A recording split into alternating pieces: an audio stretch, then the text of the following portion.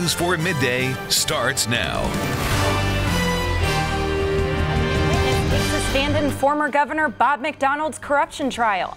Find out the bombshell information the prosecution uncovered. And the CDC issues a warning as the Ebola virus spreads. We'll show you how these restrictions are preventing one local man from seeing his family. And a new metro line is open for the first time in decades. We caught up with riders as they took their first trip on the Silver Line. News 4 Midday starts now. Welcome to News 4 Midday. I'm Lauren Meyer. And I'm Ariana Poindexter. The Silver Line is the newest addition to local public transportation, and it took its first ride down the metro tracks today. NBC4's Mikkel Jones hopped on board with riders to see their reaction to a new commuter route. Mikkel? That's right, reactions filled with excitement at Metro's new Silver Line. Hundreds of people turned out to the grand opening in Reston Station. And now, Metro has a new line for people to commute on. See for yourself. We are making history right now on the Silver Line. Yes! My nails are silver. High-profile officials made a grand entrance from the first car before the opening ceremony could begin. And driving that train, 13-year veteran Dietrich Washington. At first, it didn't dawn on me. I said, this is real serious. Okay, yes, I will do it, but that's when the nervousness set in. But once that ribbon was cut, Silver Line's first set of riders were on the move at Wheelie Reston Station to be on that first train headed into the district. But for the Reliers who live nearby, just a short commute was on their agenda for the day. I think we're just going to go to Tyson's, grab lunch, hang out, and just come back home. It's nice to be able to, head into Tyson's and also just DC and do stuff with the kids without the hassle of parking. Tyson's was a popular destination for many passengers coming from both directions, and all was running smoothly until this train that was coming in too fast overshot the platform by 4 cars. But a simple reverse was able to fix that problem. So, Phase 1 officially complete, and Metro can look on to Phase 2 to extend its newest line out to Dulles and beyond. Phase 2 is expected to cost an additional $2.7 billion. Metro expects to have that project completed out to Loudoun County by 2018. Breaking news out of Culpeper County right now. Our Jasmine Turner is at the live desk with more. Thanks, Ariana. Developing news out of Culpeper, Virginia, where a family of 5 was found dead last night. Olivia, Anya, and Omisha Washington, ages 4, 6, and 13, and their parents, Clarence and Shauna, were found shot to death in their home. Their deaths are believed to be a murder-suicide. Family and friends say there was a domestic dispute between the couple on Saturday, but police were not called. Shauna Washington's mother, Diane Miner, and another relative went to check on the family Sunday night, where they discovered the bodies. Police are still investigating. At the live desk, I'm Jasmine Turner. Back to you. FBI is making their move official. Today, FBI headquarters say the agency will be leaving the nation's capital. The options for its headquarters have been narrowed to 3 sites. The first is a warehouse site in Springfield, Virginia. The other 2 options are in Prince George's County, Maryland. The reason for the big move? FBI operations are rapidly growing. They are now leasing 20 properties around the city to house all of their employees. Officials want the new site to be large enough to keep all operations in one central location. The criteria these sites must meet include having 50 acres of land to expand on, be located 2 miles from the nearest metro station, and a little more than 2 miles from the Beltway. FBI officials are not saying when a final decision will be made. GM is in the hot seat again for the ignition switch scandal, and this time the car company is coming under fire in a federal courtroom. News 4's Kate Walker tells us how victims and their families are fighting for compensation. One of the most heartbreaking stories to emerge in the aftermath of the General Motors ignition switch scandal is that of Trenton Buzzard and his family. He was just shy of 1 year old when the ignition on his grandmother's car failed, killing both his grandmother and his aunt 5 years ago. Trent was on Capitol Hill today alongside other victims' families to deliver emotional testimonies to top executives at GM, including CEO Mary Barra. Like any curious 6-year-old, Trenton Buzzard squirms around in his seat, eyeing the cameras and the crowd around him. But there is one major difference. Trent peers out at the world from a small red wheelchair. My son is left paralyzed from about his belly button down. He's had a trach. He still has a feeding tube, countless other injuries. His family has taken to Capitol Hill today, along with other victims' families, to confront General Motors with their personal stories, holding tightly to photographs of their lost loved ones. An ignition switch defect has forced GM to recall more than 17 million vehicles. That's 15 times what the company has sold this year. Many are now questioning GM's commitment to safety and wondering why it has taken over a decade to address such a fatal problem. The answer is simple. I will not rest until these problems are resolved. As I told our employees, I'm not afraid of the truth, and I'm not going to accept business as usual at GM. In a room down the hall from the victims' families, CEO Mary Barra testified before Congress, continuing to apologize and outlining a plan to assist both the company and the victims in moving forward.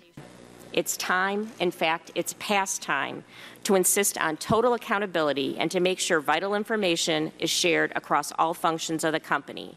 Barr's apologies and promises have yet to ease the pain for the victims and their families. He's got to live the rest of his life this way, and GM needs to accept responsibility for what they have done and make things right for all these families behind me, including my son that has to live the rest of his life the way he is.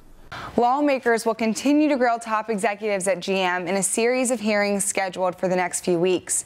Families will begin filing claims August 1st. I'm Kate Walker, News 4.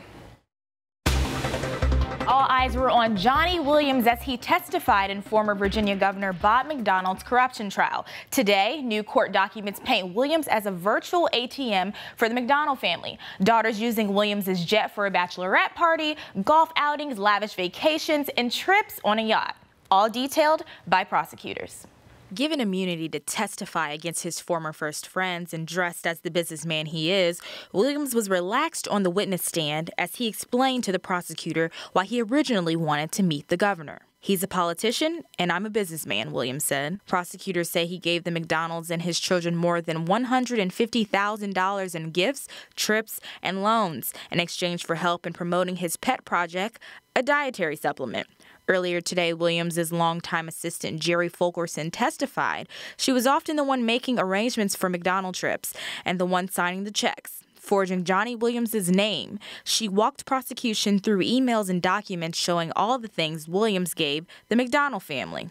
Golf outings, vacations, yacht rentals, use of Williams' private plane, loans, and a $10,000 wedding gift to a McDonnell daughter.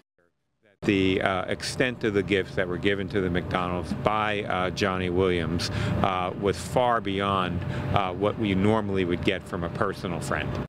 Williams' testimony is far from over. The prosecution will continue to question him tomorrow, and things may get more intense as the defensive tries to challenge his credibility. We'll keep you updated as more information comes in. A 9-year-old girl and her father have died after a summer vacation took a tragic turn. A small plane hit the family while making an emergency landing on a beach in Venice, Florida. The pilot made a public appearance after killing Army Sergeant Omi Irizarry and his daughter Oceana. She died this morning after being airlifted to a hospital with critical injuries. Pilot Carl Kokomor said he landed on a beach where the Irizarry family was to avoid a crowded beach nearby. The pilot's statement also explains that his engine failed during a sightseeing flight and that he was losing altitude and could barely steer the plane.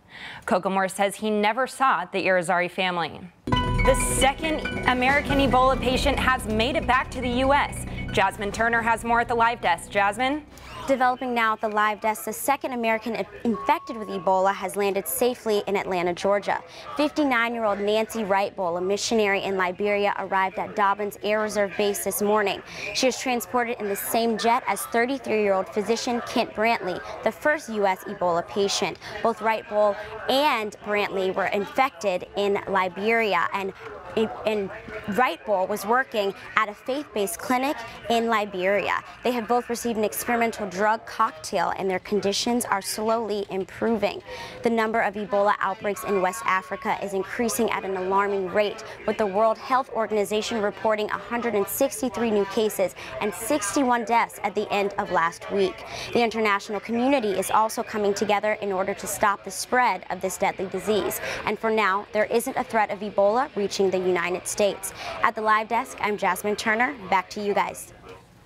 Thanks, Jasmine. Kids are heading back to school soon, but in Langley Park, some parents will be joining their kids in the classroom.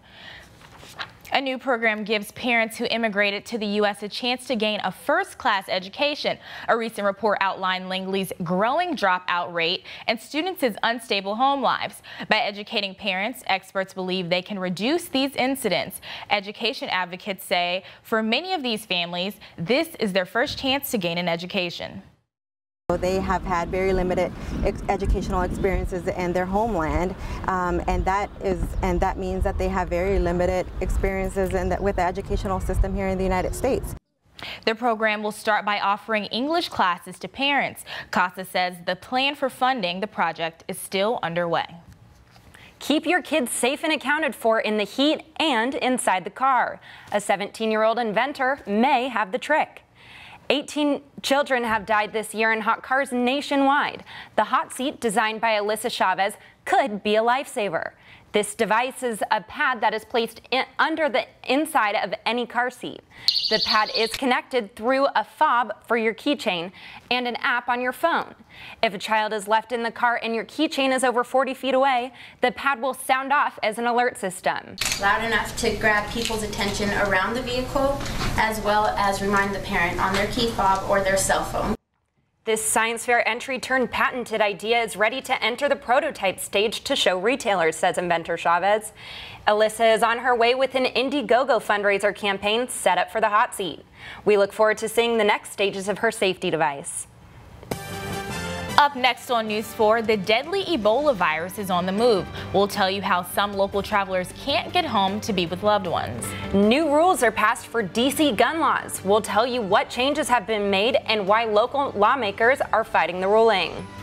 And a cancer survivor in Virginia is welcomed home by her family. We'll show you what they did to make one of her dreams come true. Stay with us.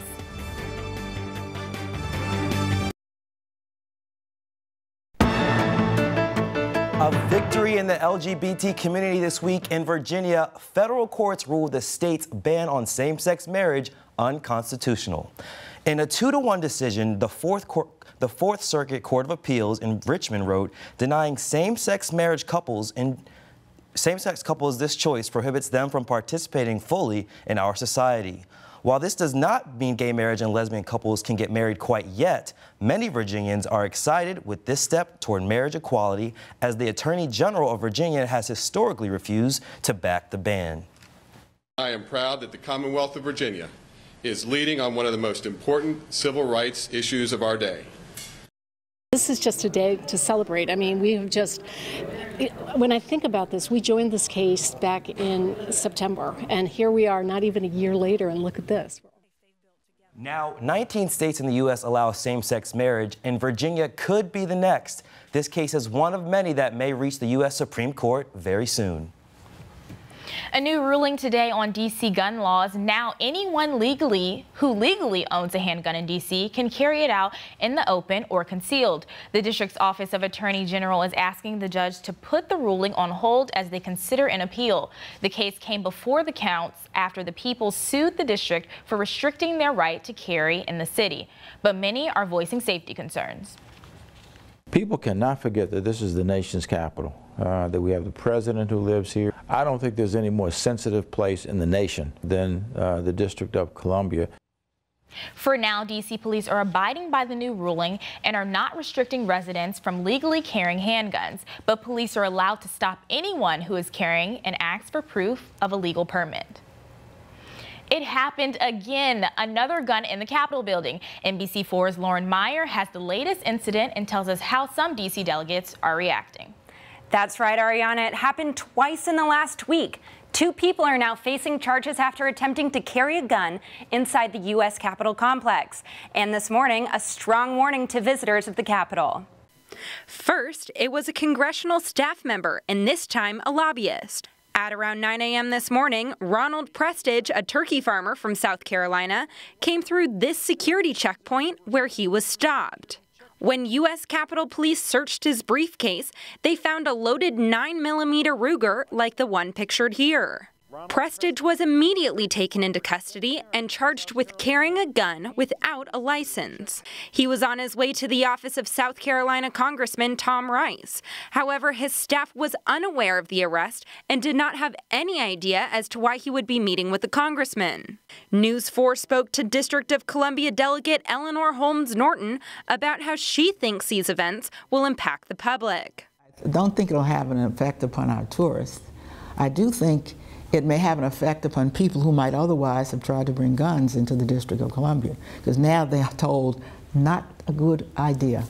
In just less than a week, there have been 2 incidents of people bringing illegal handguns onto the U.S. Capitol complex. Both incidents took place in the Cannon office building, where the teams of at least 85 congressional districts are housed. Last week's incident involved a staffer to a Pennsylvania congressman. He has been suspended from his job and is still awaiting a court date. He says he brought the gun to work by mistake.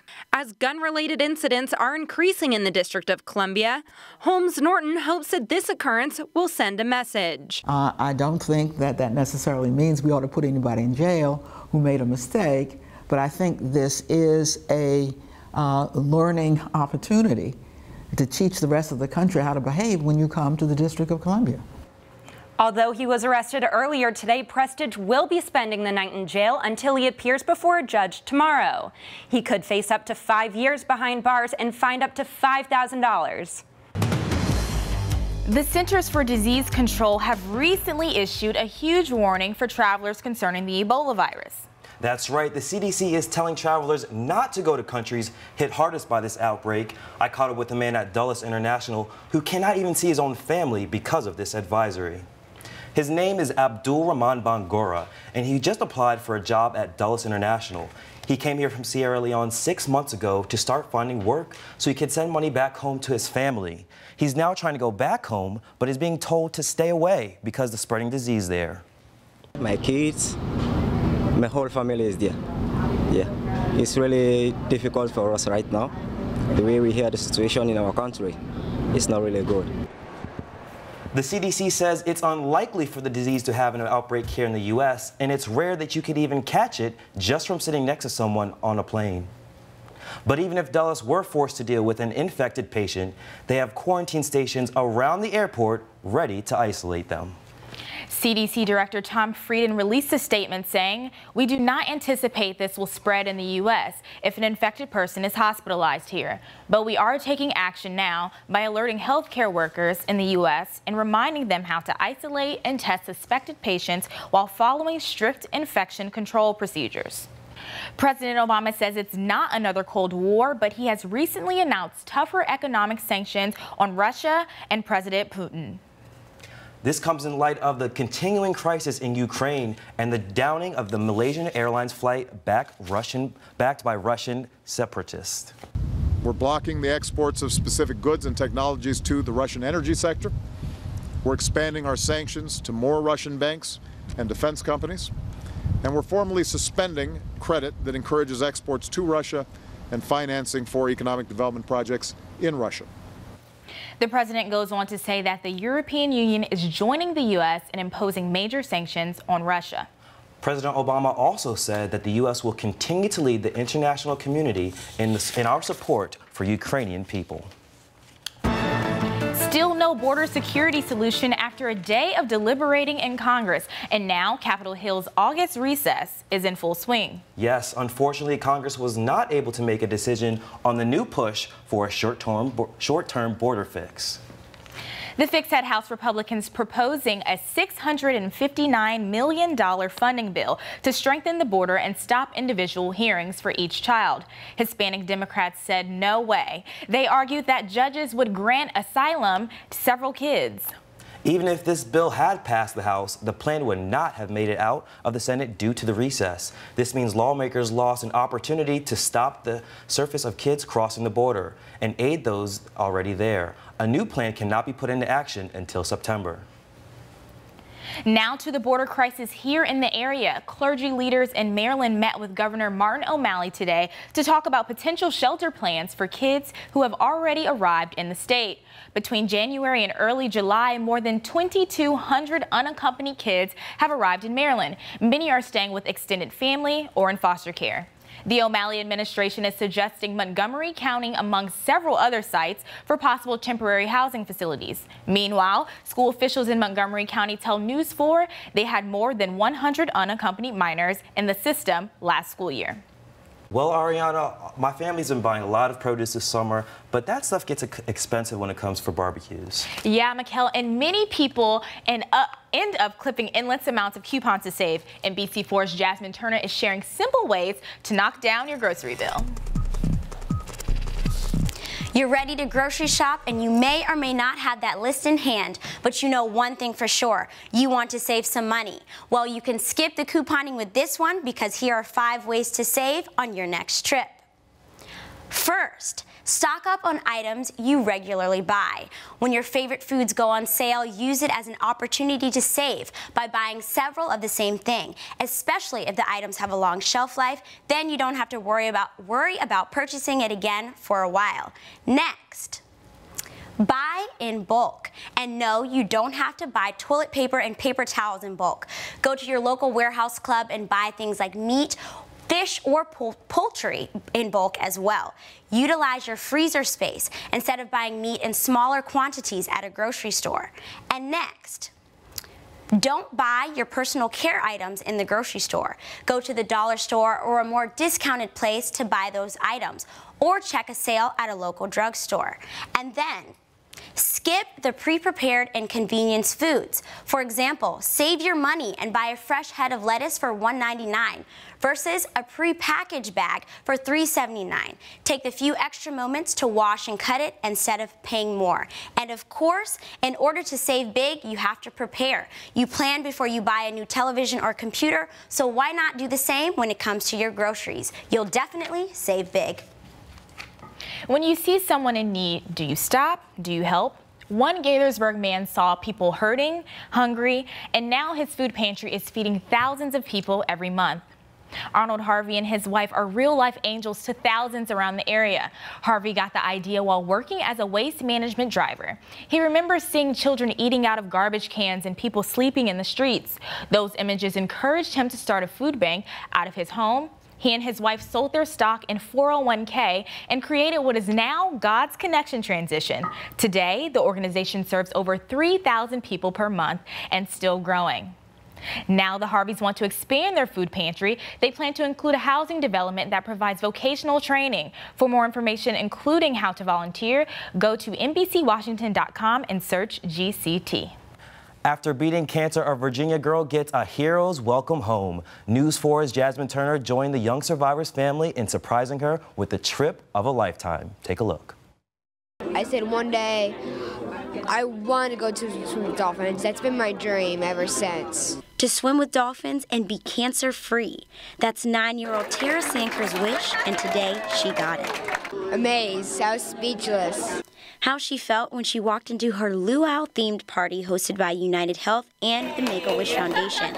Greeted by aloha, music, allay, and all of her favorite treats, Tara got one step closer to her trip of a lifetime. With all the things that any kid with cancer goes through, it's really nice to know that there are still people out there. She's been going through treatment for leukemia, and her mom Tammy is hopeful that today marks the start of a cancer-free life. We're very excited it's over. We're keeping our fingers crossed that it's over. And then to come here, this was like 1,000 times more than what I expected it to be. I know we were having a party, but I don't know what it was like. It's been a long road for the Sanker family, and now that treatment for Tara is done, they're excited for her to swim with dolphins not just once, but twice. We've already worked on an excursion for her to go swim with the wild dolphins too. So we're really going to make that dream come true for her. And more than the trips and fun parties, there's one thing that continues to give them hope. To see the smile on her face is everything is worth it. Jasmine Turner, News 4. What a lovely story, and that's News 4 Midday. Thank you for joining us. Be sure to tune in to News 4 at 4, 5, and 6 for all of this day's news. We'll be back tomorrow morning at 11. We'll hope you join us then. See you then.